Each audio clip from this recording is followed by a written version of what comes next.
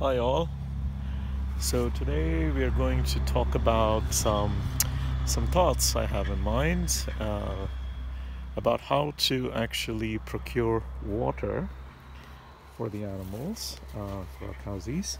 Here is a floater valve that will automatically shut down when the water level reaches high, so we can connect it via a hose here of some appropriate length to this particular splitter, and the same thing will go another hose of the appropriate length to the other bucket over there, which also has a floater valve and the same mechanism that will shut off automatically when the water gets full. So with these two buckets at the appropriate distance, which is variable x1, x2, the length from each of the water buckets to the splitter, and then we have a 300-meter low density polyethylene tube that is going to be forming the spine, the dynamic spine of the waterway on the fields up there. So, and what we also have is 75 meters of poly wire, two of these. Currently one is in the field right now, making our cowsies delineated to stay on this side of the polygon. You can see the poly wire fence going there in the white. Exactly, that's 75 meters long. So we have two of these, and finally we have 150 meter poly wire that will be used for also fencing in the cows dynamically into different polygonal blocks, where we allow the cowsies to graze at different rates to understand their effects on the plant community ecology, as well as later on with more funding and time from volunteers and citizen scientists.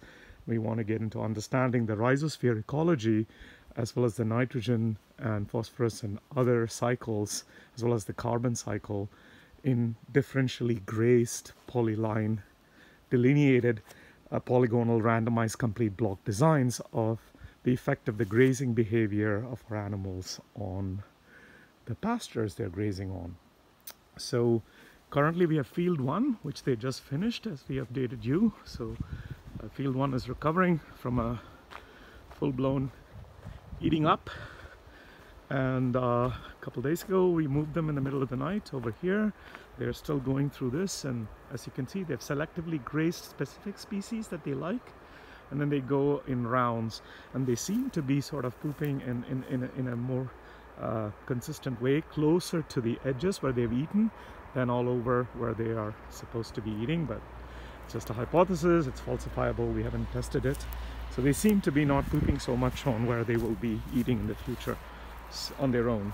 And here is how we are going to try and plan this design. So we will have, let's see, so this is the 75 meter line that's running. So we have an almost triangle here. And you can see these grasses that are extremely tall. So this has not been grazed at all for, I don't know, the last 10 years or so. Actually even longer. So then we're going to kind of cordon it off into a triangle here, and then have an island corridor going through, so we can actually walk along the edge of the fence and keep a sort of eye on the plant and invertebrate lives in the soil and the insects life in the untouched by cows pasture in this triangle. We will fence, so we'll have possibly another 75 meter cord coming through here, and maybe we will make some designs with the 150 meter cord over there, so we can easily open them from different polygonal blocks to other polygonal blocks, so that we can try to do essentially observational studies of the system. So now the constrained optimization problem is, what should the diameter of the watering hose be to each bucket, as well as what should be the distance of the splitter into the two buckets from the rest of the pipeline, and where should we have holes for easy way to connect the water source to each of these dynamically movable buckets. The reason for the dynamically movable plastic buckets is because when we did the grazing experiments so far,